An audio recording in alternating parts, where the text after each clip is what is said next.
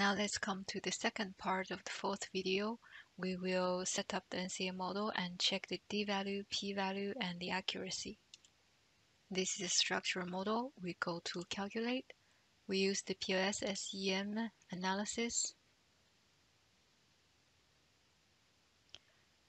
Here we can see that the latent variables are already here, but we need to create another one. We uncheck this one and we name it NCA. We create the data. The file has already been created. Go back to the main, we save it. Now this is the NCA dataset. You can see the latent variable scores are already extracted.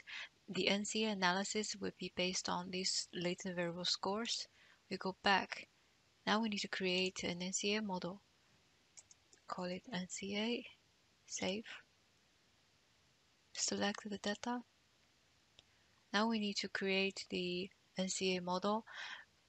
Remember that each NCA can only have one dependent variable. In this structural model, we have two dependent variables. One is adoption intention, the other is technology use. We should run them separately. Here, let's make the first model. We drag all the independent variables here. This is our first NCA model. Now the model is ready. We need to calculate. First of all, let's use the NCA function to calculate the d-value. Remember that we have different ceiling lines. Let's see which ceiling line we should choose. The data here, they are all kind of discrete. Remember, the CEFDH ceiling line is recommended for the discrete data. We can see that the observations near the ceiling lines is quite irregular, so we would recommend here we use the CFDH line.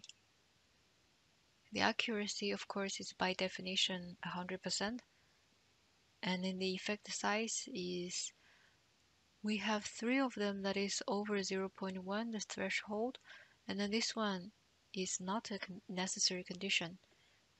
So we have the accuracy, we have the effect size, we still need the p-value. For the p-value, we go back to the main page and we go to the NCA permutation. We need to set this into 10,000. SmartPLS is quite fast. See, we already have it. Then we go to here. All the p-value here is quite good. They are all below 0.05. So for now, we have all the parameters that we need for the NCA analysis. We can now go to the part 3, report and interpretation.